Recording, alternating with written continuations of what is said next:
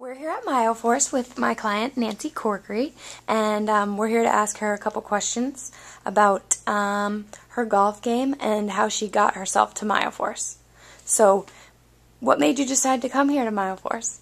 Well, I've always been very physically active, very into tennis and to golf, but my pain in my arthritic knees were getting to the point where I wasn't being able to play, and physical therapy actually didn't quite cut it. You know, they kind of go 100 miles an hour and then they let you loose. I needed more continual support, and I wanted to be able to play pain-free.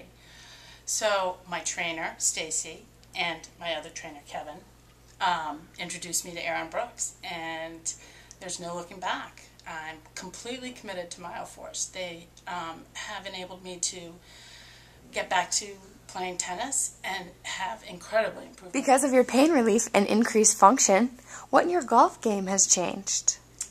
Well, I've been able to shave about 5 strokes off of my handicap. I'm hitting each club probably about anywhere from 10 to close to 20 yards farther. Actually, it's kind of frustrating because I have to readjust my game since, you know, what I used to hit my 7-iron about 135, now it's closer to 150.